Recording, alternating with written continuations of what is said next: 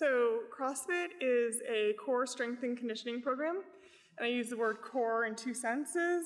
Not only do I mean core as in like what we call the core of our body, right?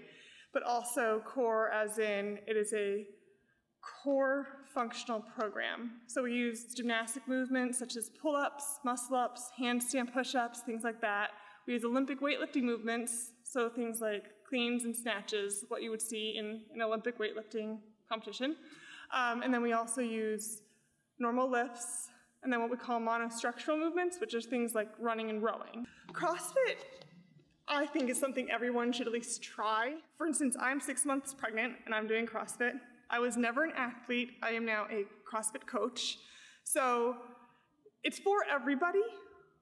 It's for everybody from the 86-year-old grandmother to the, elite athlete who is training in their off-season trying to just get faster, stronger. CrossFit is infinitely better than going to, say, your local Globo gym. One, it is constantly varied. So I don't have my Monday bi-tri day, my Tuesday legs chest day. Like, I'm constantly varied and I'm constantly using all parts of my body.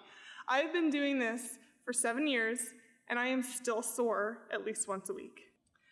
If I am a normal student coming into a Capital CrossFit, I have a coach who will not only tell me what I'm supposed to be doing, but make sure that I'm doing it correctly, which is extremely important, especially in some of the, more complicated movements. But aside from those reasons that are more the fitness-based reasons, aside from the fact that I've never been in better shape in my entire life, CrossFit gives you such a sense of community.